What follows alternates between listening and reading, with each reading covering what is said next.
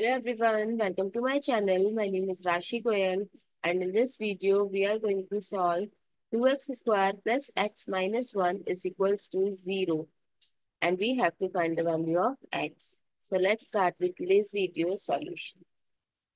So we can write this plus x as 2x minus x minus 1 is equals to 0. Now from first two term, if 2x is common, then x plus 1. And if minus 1 is common, x plus 1 is equals to 0. Now x plus 1 is common. So 2x minus 1 is equals to 0. So x is equals to minus 1. And 2x minus 1 is equals to 0. So x is equals to 1 by 2. These are the two values of x. I hope it's clear and you find it useful. So please give us a thumbs up and subscribe to my channel. Stay tuned for more upcoming videos.